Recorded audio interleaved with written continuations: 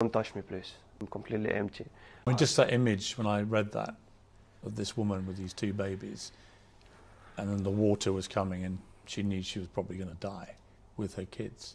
It is literally life and death back home for you. And in the same time, I'm just thinking about being a dad. I'm just thinking about the people in there, which have exactly the same kids, and then some of them been killed for no reason. Some of them didn't come back home. And you would fight for Ukraine? How many people already been killed by this invasion? I'm not seeing myself hiding somewhere. I'm not seeing myself hiding somewhere. Alex, it's been an honor to talk to you.